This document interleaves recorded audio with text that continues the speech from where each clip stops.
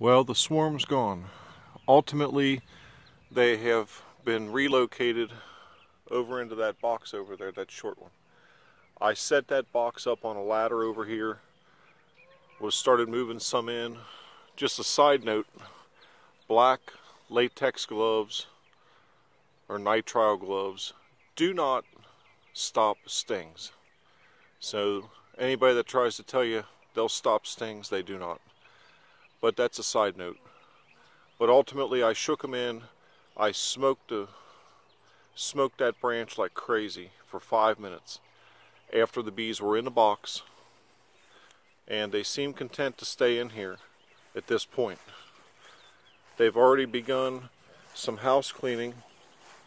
The bottom board had a little bit of debris on it, the entrance had a little bit of debris, and there they are.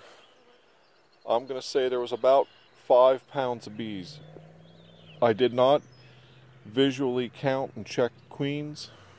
I don't know if there's one or multiple. That's something I'll do. I'll let them get established in here. In about a week, I'll open it up and see what's going on. But the real test is if they're in here in 24 hours. Just thought I'd share that. I didn't want to take a chance while the scout bees were checking out a couple of the swarm traps really closely. I think they were really thinking about it. I just didn't want to take the chance. So, happy beekeeping, everybody. I'll do an update in a few days or a week. See how this progresses.